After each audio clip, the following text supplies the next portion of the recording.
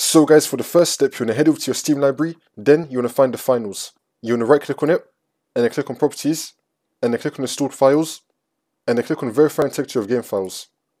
Wait for this to load. And now as you're waiting for that, for the second step, you want to head over to search and type in device manager. Click on it. And then once you're on this, you want to expand display adapters, and then you want to find your graphics card. You want to right click on it, and then click on update driver, and then click on search automatically for drivers. Make sure they have the best drivers for the device installed. And then once the files have been validated, now you want to click on Steam in the top left, and then click on settings. And now you want to go to the downloads tab, and now you want to select clear cache, and then confirm. Just so you know, this is going to sign you out of Steam, and then you just want to log back in. Once you log back into Steam, this should now fix your problem. And if the problem is still not fixed, then you want to go to your Steam library, you want to find the finals, you want to right click on it, and then click on manage, and then click on uninstall. Then you just want to uninstall it. Once you uninstall it, you just want to reinstall it again. This should now fix your problem.